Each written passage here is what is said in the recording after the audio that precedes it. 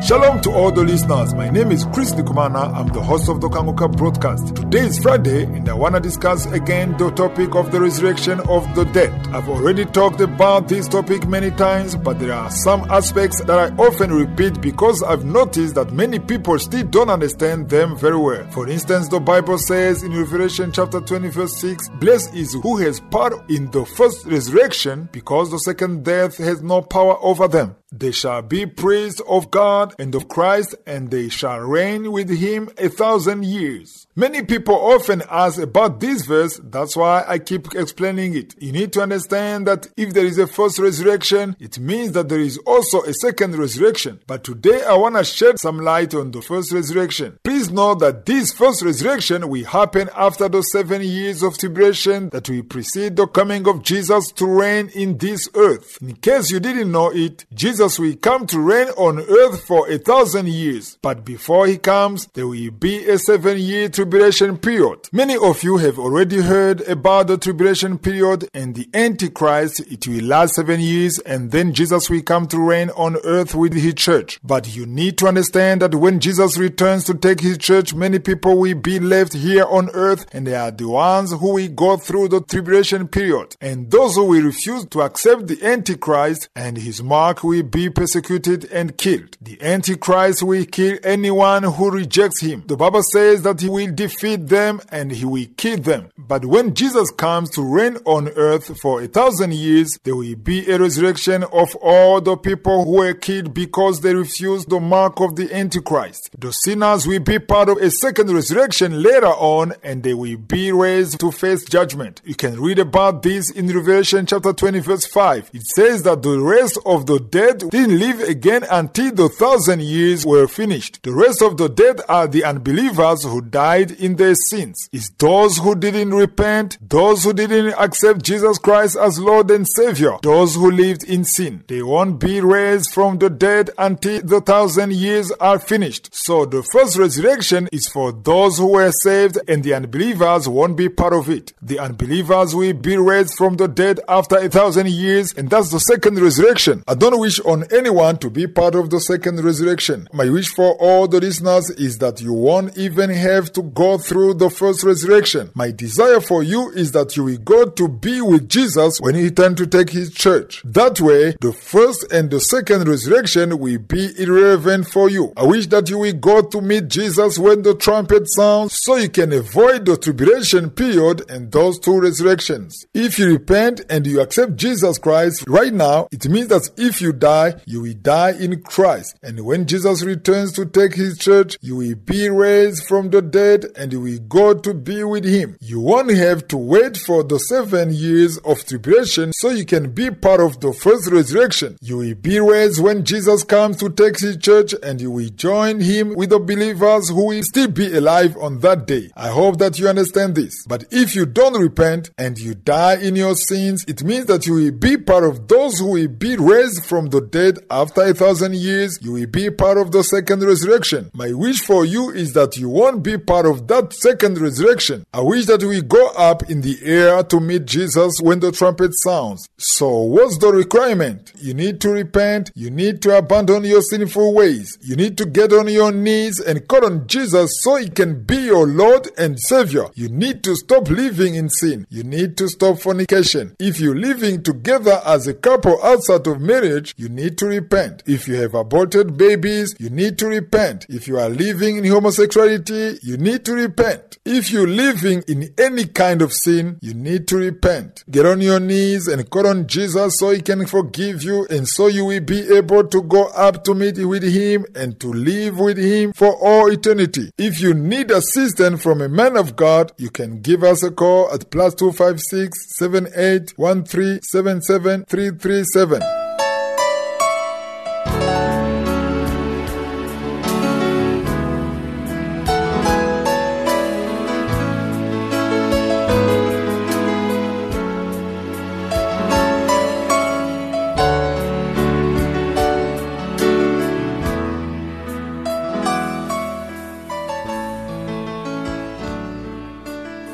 Now in the second part of the broadcast, and we're going to continue our study of the books of Samuel, which started on June 13. If you're new to the broadcast, please go to the archive section of our website or mobile app and listen to all the topics we've already covered so far. Yesterday, I was telling you that if you're saved and you're working in the truth, you will always face spiritual attacks. There are evil spirits that oppose you because you are working according to God's plan. Yesterday, we looked at 1 Samuel chapter 20, and we saw that David kept fleeing because Saul wanted to kill him. But there is a difference between David and all of us who are believers. Today we already have the victory because Jesus has already won the victory, and we are more than conquerors. If you are taking notes, please write down Romans chapter 8 verse 37. It says that we are more than conquerors through him who loved us. It means that Jesus has won the victory, and we are more than conquerors because we walk in his victory. So today the believers don't have to flee like David did. That's because we have already received the victory. We saw in chapter 20 that David was fleeing once again, but Jonathan was trying to convince him that his father can't kill him because he can't do anything without telling him. But Jonathan was young and he didn't fully understand the evil character of his father. So David urged Jonathan to observe his father's reaction to David's absence so he could see that Saul wanted to kill David. And Jonathan eventually realized that his father really wanted to kill David, so he decided to help David by warning him about his father's plans. Another important passage I want to highlight in this chapter is verse 14 to 16. It shows the covenant between David and Jonathan. This covenant wasn't just between David and Jonathan, but it extended to their families. I love this covenant between David and Jonathan. I love how they decided that even if one of them died, the covenant will still be in place, and it applies to their families. Today Satan is defeated because there is a covenant between us and God the Father through the blood of Jesus. The blood that Jesus shed on the cross is the blood of the covenant. If you read verse 30 to 31, you will see that Jonathan finally understood that his father wanted to kill David. He didn't believe it initially, but once he understood that Saul wanted to kill David, he started to help him escape. You can see that in verse 42. I hope that you read all the chapters I asked you to read. So in verse 42, you can see that Jonathan showed David how to escape because he had realized that his father wanted to kill him. I want you to understand why Jonathan was helping David even though he was the son of Saul. He helped him because there was a covenant between them. We need to learn from this. There is a covenant between you and God, and this covenant is still in place today. We are in a covenant relationship with God thanks to the work that Jesus did on the cross. Even if Satan attacks you, there is a limit to how he can do because there is a covenant between you and God. I want you to understand that it's because of the covenant that Jonathan made all his efforts to protect David. He kept warning him and protecting him, and he accepted the risk of becoming his father's enemy because of the covenant. A covenant is very important, and it remains in place even after the person dies. So we are in a covenant thanks to the blood of Jesus, and we have received victory thanks to the blood of Jesus. Satan knows that he was defeated. He knows that he was defeated because of the covenant. He knows that the victory was won on the cross and it's over. So if you are a believer, you can walk in the victory that Jesus has already won. I don't have many things to say about chapter 21. You can see in verse 10 that David fled from Saul and he found himself in front of the king of Gath. Remember that Goliath was from the city of Gath, and all the Philistines who fled when David killed Goliath were from that city. The servants of the king recognized David and they said, "Isn't this the one they were singing about when they said Saul has slain his thousands and David his 10,000s?" David was scared because they recognized him and he thought that the king would kill him if he knew his identity. God willing, we continue on Monday. Please continue to read all the chapters I ask you to read because I will go over them quickly. I wish you a great weekend and may I bless you.